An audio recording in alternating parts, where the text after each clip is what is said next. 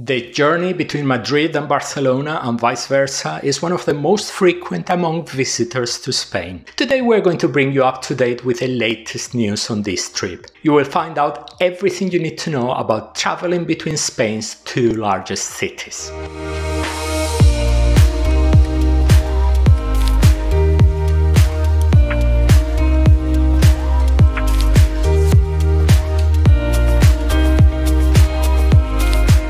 Hola, ¿qué tal? Hello, I am Tony Galvez from Road Trip Spain and Portugal, where we help you plan the perfect trip with practical information and insider tips. There are 4 basic ways to travel between Madrid and Barcelona: by car, by plane, by bus, or by train. Let's take a look at the details of each means of transport and finish the video with a very special tip for those traveling between Madrid and Barcelona. The first option for traveling between Madrid and Barcelona is by car, either your own or rented. To get from Madrid to Barcelona, you have to go through Zaragoza, always on the A2 motorway, also known as the Autovía del Nordeste, which forms part of the E90 European road network. It is a dual carriageway, and at the time of recording this video, it is a free road. The distance between Madrid and Zaragoza and Barcelona is almost identical. In total, it is 630 kilometers and about 7 hours of driving, not counting the stops or the time it takes to leave Madrid and enter Barcelona or vice versa. We lost count of the number of times we drove on the A2. The road is great, well maintained, but it can have a lot of lorry traffic, truck traffic, and frankly, it can be an unbearable bore. We don't think the car is by far the best option to go directly from Madrid to Barcelona unless you drive your own car in Spain. Add to the travel time the cost of fuel. The airports Adolfo Suárez Madrid Barajas in Madrid and Josep Tarradellas Barcelona El Prat in Barcelona are very well connected by what is known in Spain as the Puente Aéreo, the air shuttle between Madrid and Barcelona. At present, the Spanish airlines Air Europa, Iberia and Vueling operate flights between the two airports with an approximate duration of 1 hour and 10 minutes. At the moment, the plane is an interesting option only for those arriving in Spain from another country and wishing to make a connecting flight from Madrid to Barcelona or the other way around. Taking into account the time needed to get to the airports, the time required by the airlines in advance of departure, and the flight time itself, the plane is no longer competitive with a high-speed train.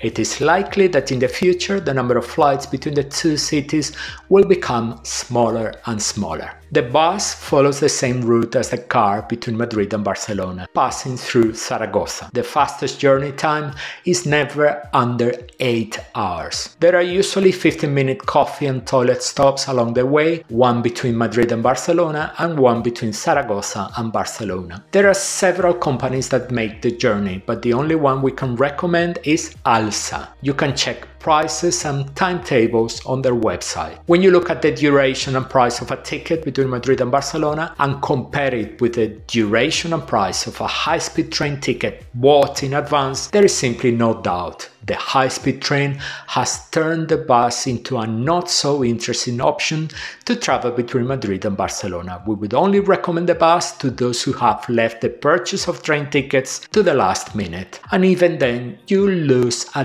day's travel on the journey. People who have been traveling to Spain for a while will remember that not so long ago there was only one high-speed train service connecting Madrid and Barcelona, Renfe's AVE. But in recent years the situation has changed, and how? First, it was the low-cost service Ouigo by the French SNCF. Then Renfe counterattacked with its own low-cost service Avlo. And finally came Irio, operated by a consortium of Spanish and Italian companies. All train services pass through Zaragoza and most stop in the city. The fastest service between Madrid and Barcelona, which does not stop in Zaragoza, takes 2 hours and 30 minutes. From Madrid, trains to Barcelona operate from Puerta de Atocha Almudena Grandes or simply Atocha station. In Barcelona, trains arrive and depart from Barcelona Sants station. Both the airport train and the airport express bus arrive at Atocha station. It is served by Metro Line 1